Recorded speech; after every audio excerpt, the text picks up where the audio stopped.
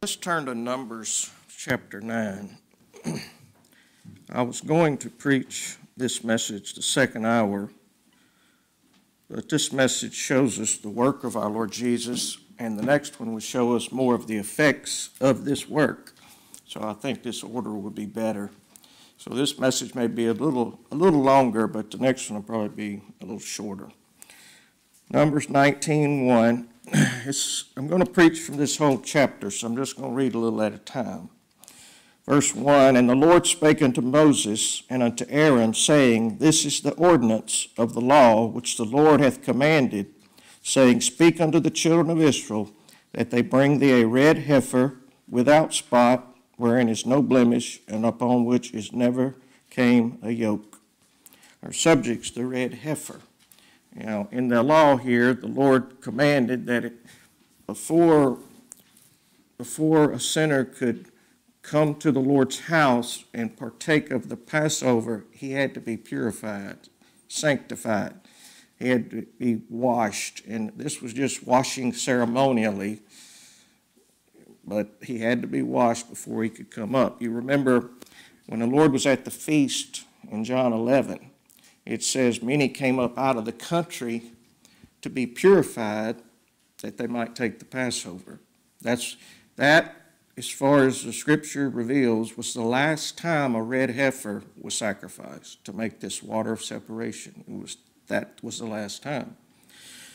They went up there to be purified. Now, in the news, you may have heard that Israel has these 4 red heifers. Have y'all heard about that?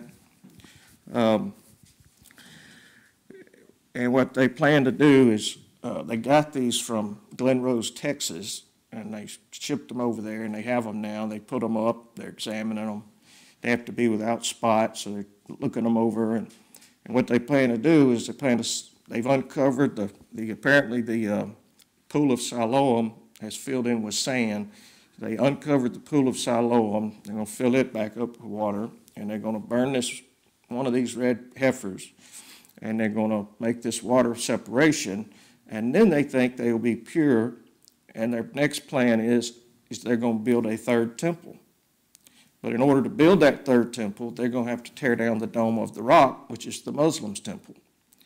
And the spokesperson from Hamas said that's why Hamas attacked Israel, because of these red heifers, because of their plan to tear down their temple and build the Jews' temple. You know, it's interesting. They think that when they build this temple, that's when the Messiah will come for the first time. And you know, when the Lord was at that feast in John 11, remember how they were murmuring with themselves, saying, Do you think he'll come to the feast? That's what if they go through with this, the Lord's pleased to let them do it, that's what they'll be thinking. It's the Messiah coming. You know, Zechariah said, he says that they will say, We will build again the desolate places. And the Lord said, They will build, but I will throw down. And he says, nations will gather around Israel and go to war with them. And he says, and at that time the Lord will come and stand on the Mount of Olives, and the earth will split open, I suppose, by an earthquake from east to west. And am I saying the Lord is about to return? I don't know what the Lord will do. No man knows the day or the time. But when I think about that and I read those scriptures in Zechariah and Malachi, I got excited. It made me hopeful that maybe the Lord is about to return. One of these days, like if he came when they're going to do this, that would be in about 2 or 3 weeks. And one of these days, we're going to be within 2 to 3 weeks of the Lord coming again. That's amazing. But now they've done this. They've had these rumblings before and these wars before and had plans like this before, so we don't know. You know, you don't know what the Lord's going to do. But I'm hopeful. I hope he's coming. That would be a good thing. But you that are sanctified in the heart, you know that this sacrifice has already been offered. And you know that Christ is the red heifer. Everything that's shown here and pictured here is glorifying Christ and the work he does for his people.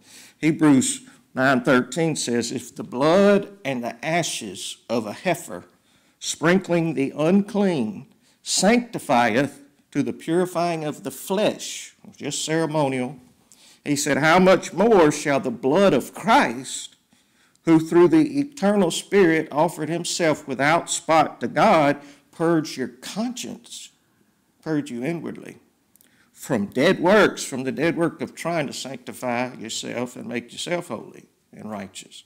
Sanctify you from those dead works to serve the living God. That's what's pictured here. Now, first of all, we're sanctified by the will of the Lord Jesus Christ, who fulfilled the will of God for his people. The Lord Jesus, by his will, his willingness, he came and fulfilled the whole law of God and took away that first covenant and established the everlasting covenant of grace for his people, ordered and sure in all things. And that's what we have pictured here in verse 2. It says, the red heifer must be without spot, wherein is no blemish, and upon which never came a yoke. Why red? Well, it pictures Christ covered in blood, and he said his garments, his apparel is red. It says in Revelation 19:13, he was clothed with a vesture dipped in blood. Why? Because he treadeth the winepress of the fierceness and wrath of Almighty God.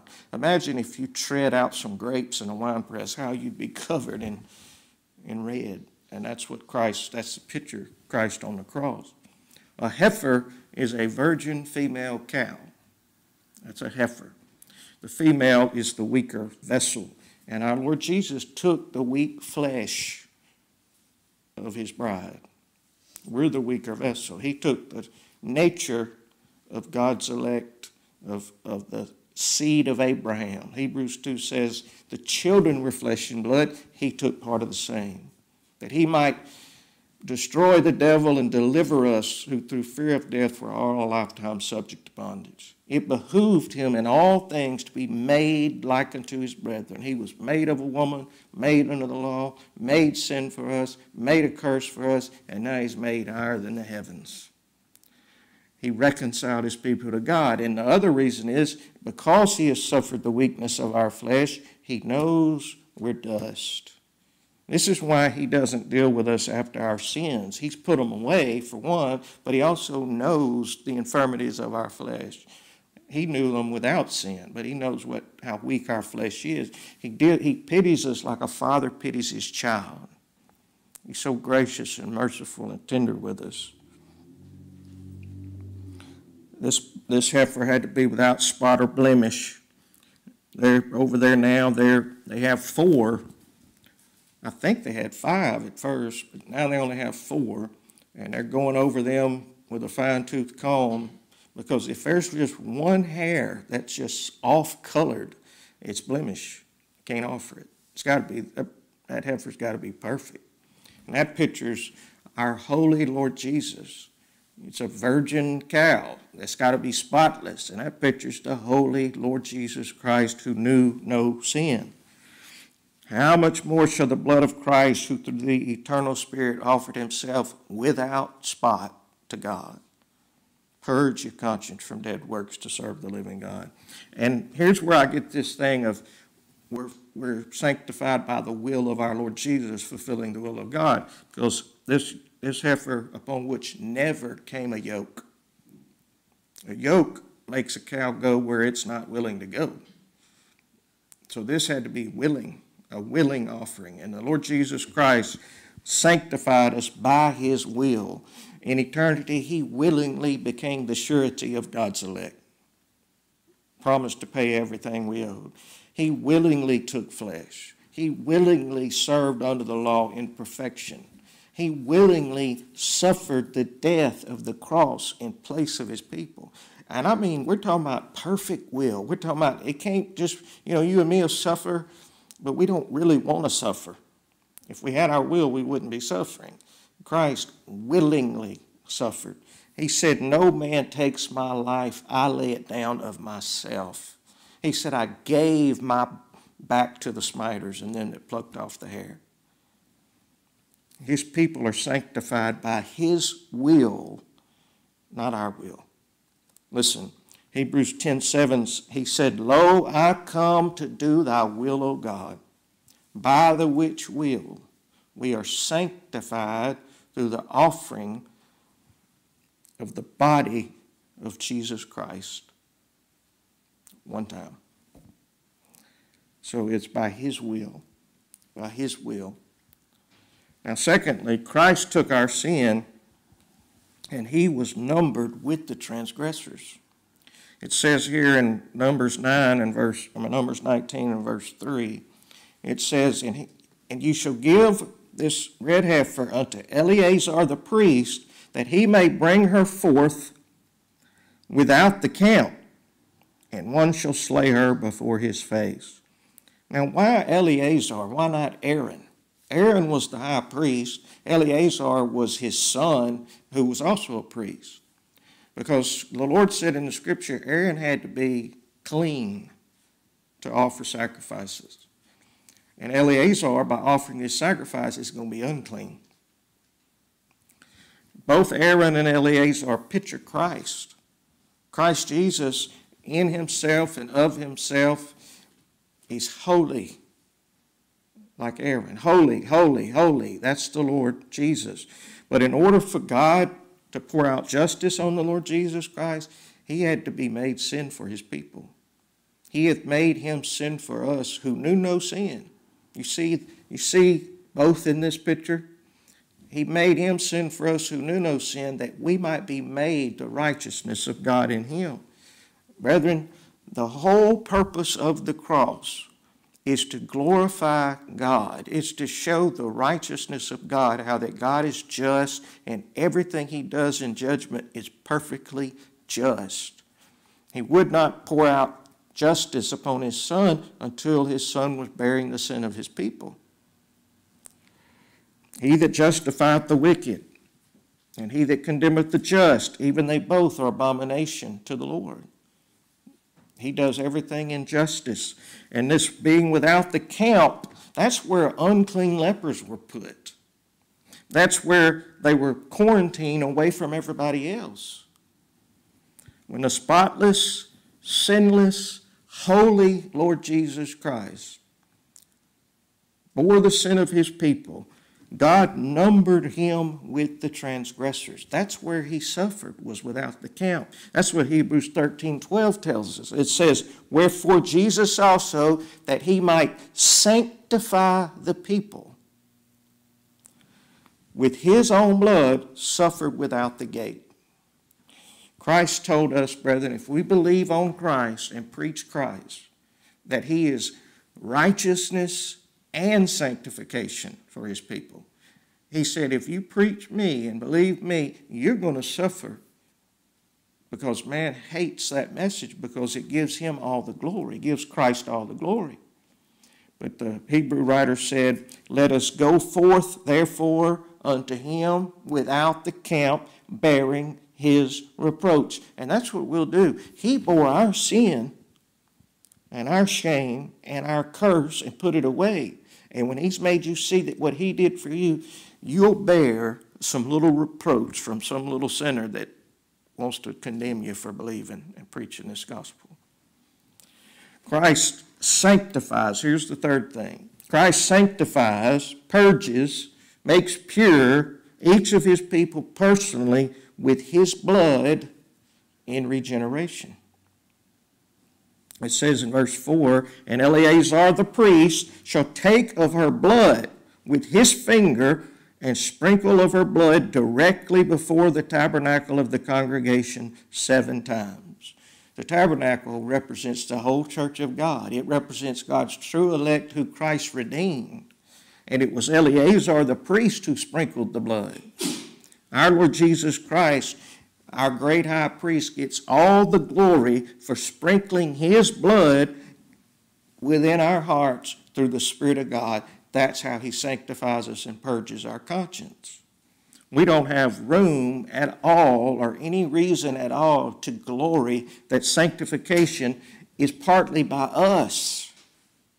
We can't even boast that sanctification is by us, partly by us, with the help of the Holy Spirit. Christ gets all the glory for making his people holy, sanctified, the same as he gets all the glory for justifying his people and making us righteous. When he's made sanctification to us, that's when we give him the glory and we stop boasting. That's how you can tell the difference between one who's really been sanctified and one who hasn't. One who's been sanctified in heart gives Christ all the glory, declaring him all in this work. Because if the blood and the ashes of a heifer ceremonially cleansed, how much more shall the blood of Christ purge us inwardly from dead works? That's what repentance is, being made to regard ourselves and all our righteousnesses as filthy rags and casting all our care on the Lord Jesus. He sprinkled that blood 7 times. That's the number of perfection. And brethren, when Christ laid down his life for his people, he perfected his people. We're not perfect in ourselves because we still have a sin nature. We'll never be. But we're perfect in Christ. That's what when he does give you this new heart and sanctify you in this new heart, he turns you to behold Christ and how he perfected his people. That's what he goes on to say in Hebrews 10:14.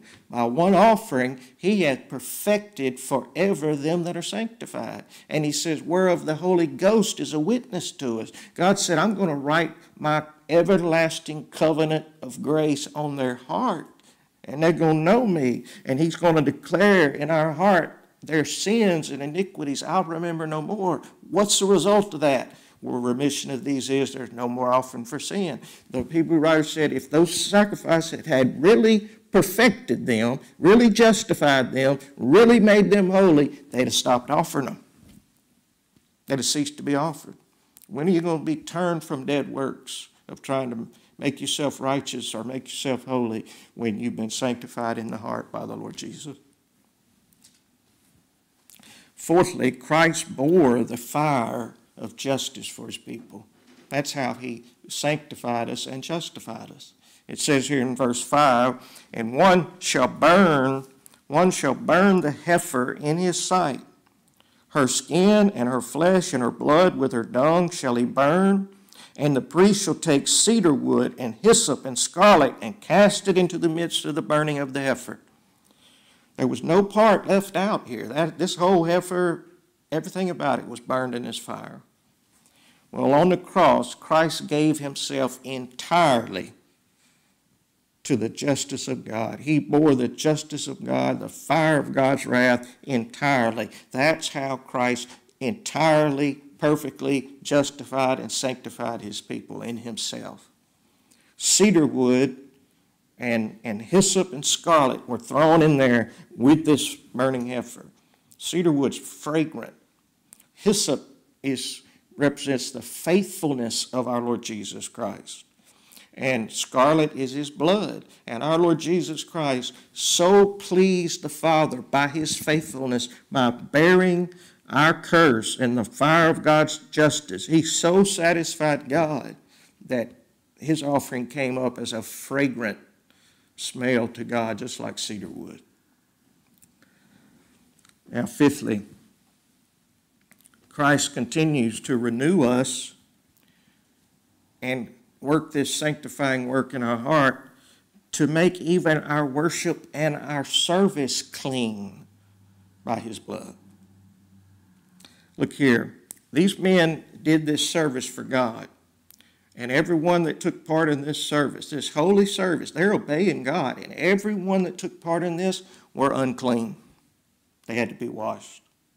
Look here, verse 7. Then the priest shall wash his clothes, and he shall bathe his flesh in water, and afterward he shall come into the camp, and the priest shall be unclean until the evening.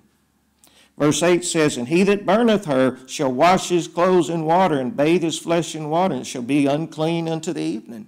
Verse 10, and he that gathereth the ashes of the heifer shall wash his clothes and be unclean unto the evening. And it'll be unto the children of Israel and unto the Gentile. This is be so of all God's elect, Jew and Gentile. See, even the men that did this service, or the man that did it, I don't know if it's just Eleazar, or if he had somebody there helping him, but anybody involved in this was unclean. What do we learn by that? What we're doing right now is unclean if it wasn't for Christ's blood. Even our worship and our preaching and our singing and our praise and our service to God is unclean if it was just of us, because we have a sin nature and sin's mixed with everything we do. And so everything, we have to be purged inwardly so that we actually really truly worship God. You just can't come in here and worship God. God has to make you worship Him. Sometimes you come and hear the gospel and you got so much on your mind you can't even focus. It's those times when the Lord renews you and quickens you inwardly and makes by His word and makes you hear Him. That's when you worship. And everything we do can only come to God and be accepted through Christ, our perfect sanctification, our perfect justification. Now, sixthly, due to our sin nature, we become defiled even when we don't know it.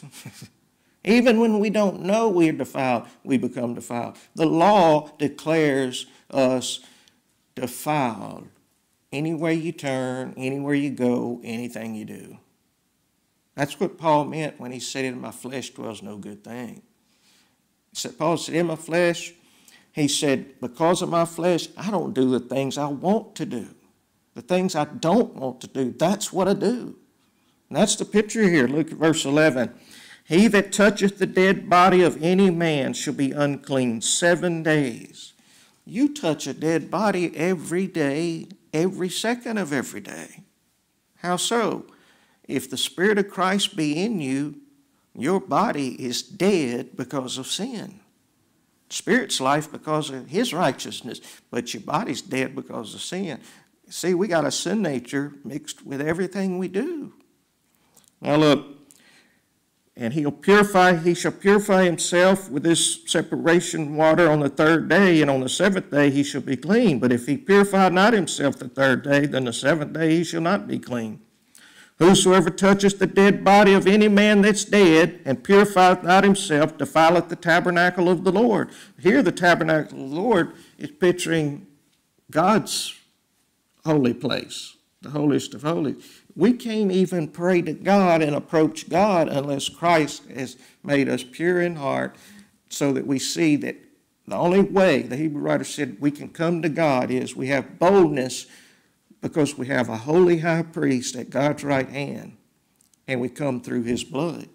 That's why we say, we pray in the name of the Lord Jesus. God's people really mean that. We really are saying to God, we're not coming to you, Father, except through Christ, our righteousness and our holiness. And if man that doesn't purify himself with this water, he says that soul will be cut off from Israel, because the water of separation was not sprinkled upon him. He shall be unclean. His uncleanness is yet upon him. Listen to this, what that's saying. You sitting here now, who have not believed on Christ, you're responsible to believe on Christ. And if you haven't believed on Christ, there's no approaching God. You can't come any other way but through the blood and righteousness and holiness of Christ Jesus. You'd be cut off. This is the law.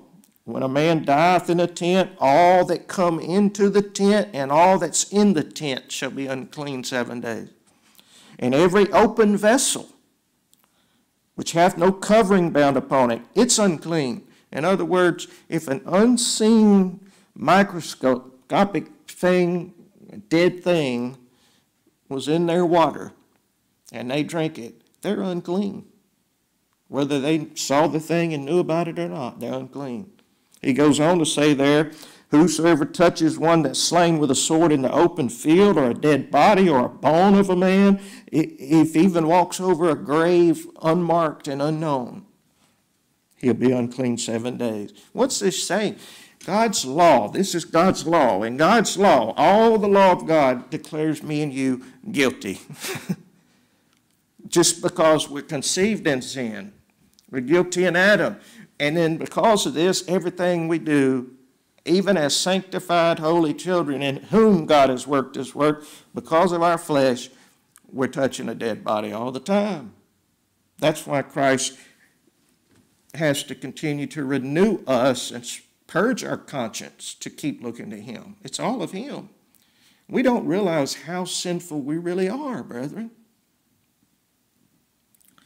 We all are as an unclean thing. All our righteousnesses are filthy rags. The voice said, cried. He said, what shall I cry? All flesh is grass. And the goodliness, we're not just talking about our sins, we're talking about our goodliness. Our righteousnesses are filthy rags. Now, how's your flesh going to be mortified? This is what we saw Thursday night. It's not going to be mortified by our flesh, by our strength and our ability. How's it going to be mortified? The Lord said in Isaiah, the grass withereth, the flesh is mortified, and the flower fadeth. All our righteousness become unrighteousness to us one way, because the Spirit of the Lord bloweth upon it. We're regenerated one time. And God creates a new holy man within us, and we're holy. But we're renewed. We're renewed all our days. We're washed, and our conscience is purged so that we continue in faith, trusting Christ alone. And it's Christ alone that sprinkles the blood. It's the washing and renewing of the Holy Spirit. He's the only one who makes us put off the old man and put on the new man. Remember Paul said, by the renewing of your mind, put off the old man and put on the new man. That's what we saw in Romans 8. If you through the Spirit mortify the deeds of the flesh. Yes, he'll make you see your sin as sinful, and he'll make you hate it and despise it, and he'll turn you from it to Christ. But he'll do it in such a way you'll give him all the glory for doing it. You won't boast it that you put off the old man and put on the new man. That's the different spirit I was talking about Thursday night. You hear men boasting about their holiness and how they've sanctified themselves and how holy they are. You're not hearing that in God's people. They're going to say, the Lord did it. I didn't do it. We start minding the things of the flesh. Paul talked about that in Romans 8. And we hear that, and self-made holy men think that means sinful things, immoral things. It includes that. But he's talking about when we start minding touch not, taste not, handle not, and start thinking we've made ourselves holy or righteous by our works. And he said there's only one way that that dead flesh is going to be mortified, and that's the Spirit of Christ quickening you inwardly. Paul said, I'm crucified with Christ, and yet I live, yet not I. The life I live by the faithfulness of Christ. He's the one that purges my conscience and keeps me looking only to Christ. You know what we do when this work is done? We may have been praying, just like Saul of Tarsus was praying, and he never prayed. It was in his flesh, he was just saying prayers. But whenever the Lord worked this in his heart, the Lord told Ananias, behold, he prayeth. You know what we do? Then we cry, Abba, Father. We call on him to be our all. Then the Hebrew writer says we draw near with a true heart in full assurance of faith, looking to Christ only, having our hearts sprinkled from an evil conscience and our bodies washed with pure water, the blood and ashes of the true red heifer.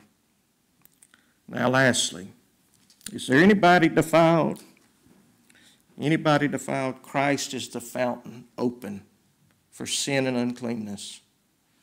Look here, verse 9, back up there, he says, a man that's clean shall gather up the ashes of the heifer and lay them up without the camp in a clean place. And it shall be kept for the congregation of the children of Israel for a water of separation.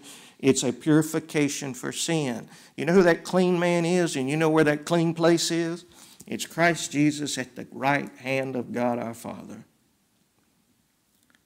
And look here, verse 17, and he said, and for the unclean person that shall take of the ashes of the burnt heifer purification for sin, and running water should be put there too in the vessel. That's why they're uncovering the pool of Siloam and filling it up with water. They want running water. That was water that ran down into that pool from springs above.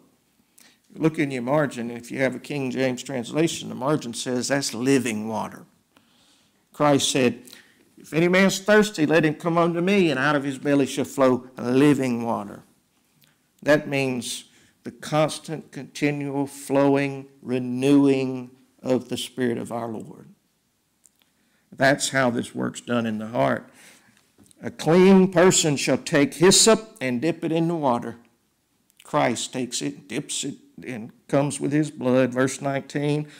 And here's what he does. And the clean person shall sprinkle upon the unclean on the third day and on the seventh day. And on the seventh day, listen now, he shall purify himself and wash his clothes and bathe himself in water and shall be clean at evening. What does this washing of ourselves typify?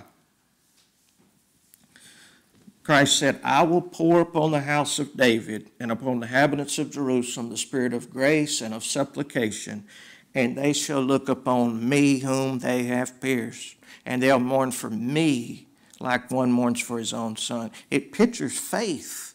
It pictures repentance and faith, having our minds changed so that we don't see any goodness in any ourselves, our nature, or anything we've done, so that we turn and believe on the Lord Jesus Christ alone. When the Lord called Paul, he said, he's a chosen vessel unto me to declare my name. And through the preaching of the gospel, Christ Jesus does this. He said to open their eyes and to turn them from darkness to light and from the power of Satan unto God, that they may receive forgiveness of sins and inheritance among them which are sanctified by faith that is in me. That's what we're talking about. Does that mean you're going to stop sinning? Well, you will put away some outward sins, but that's not why you're holy. You're holy because he did this work in your heart. That's the result of him making you holy. You turn to Christ and you find you're all in Christ. The running waters, the washing and renewing of the Holy Spirit. And Christ works this in such power that when he does it, no flesh will glory in his presence, but you'll say, all praise and honor and glory to the Lord. He's made righteousness unto us and sanctification unto us. Has he washed you inwardly right now? Has he been, he's doing it? This is how he does it. It's through this word. If he has, then come and plunge in the fountain. Well, you want me to come down to the front? No. You just look to Christ. Isn't that how they were saved from the serpents in the wilderness? Anybody that looks will live. Listen, Zechariah 13:1, in that day there shall be a fountain open to the house of David and to the inhabitants of Jerusalem for sin and for uncleanness. What do we say when we come to the Lord? We come confessing what David did in Psalm 51. Against thee and thee only have I sinned. All my righteousnesses, my acts of righteousness are sin, and I was conceived in iniquity. All I am is sin. That's true repentance. And we beg him, Lord, would you purge me with hyssop? What do we see here? The clean man took hyssop, dipped it in this water, and purged the people with it. You cry out, Lord, will you come and purge me with hyssop? Then I'll be clean. I'll really be clean. And then I'll teach others that this is the only way they can be clean. He said if we confess our sin, that means not just some bad things you did. That means everything you are and everything you have ever done, good and bad. If we confess our sin, he is faithful and he is just to forgive us our sins. That's our righteousness because of Christ that justified us. That's not all. And to cleanse us. That's this sanctifying work in the heart, keeping you looking only to Christ, and to cleanse us from all unrighteousness. You see, if you can call on him and confess you are nothing and Christ is all, he's already washed you. It's the only way you'll do it. And he says, and I'll continue to cleanse you. Keep you looking to me. That's the gospel. This nonsense that's going on over there, ain't nobody going to be made pure by that. It's just going to be some poor dead red heifer burned in a fire. And some old stale water from the pool of Siloam. This is the living water by which we're sanctified. If that did it ceremonially back in Moses' day, how much more shall the blood of Christ, who through the eternal Spirit offered himself without spot to God, purge your conscience from dead works to serve the living God. I pray he bless that. Let's go to him. Our Father, we thank you for this word. We thank you, Lord, that you have worked this in the hearts of our brethren sitting here in our own heart. We pray, Lord, you continue to renew us and quicken us. And don't ever let us look to the works of our hands to think we've made ourselves righteous or holy. Keep us looking only to Christ. Lord, mortify our flesh today. Make us just regard it as a dead thing by turning us to Christ above and making us behold him. This is our need. This is the health of our soul. This is our need. No matter what else in this life you provide, we'll be thankful for it. But Lord, we need this work done in our hearts continually. We confess to you, Lord, we are sin and all our works are sin.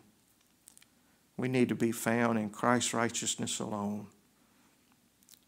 For his sake, Lord, for the sake of our great high priest, we ask you to receive us and hear us and work this for us. Amen.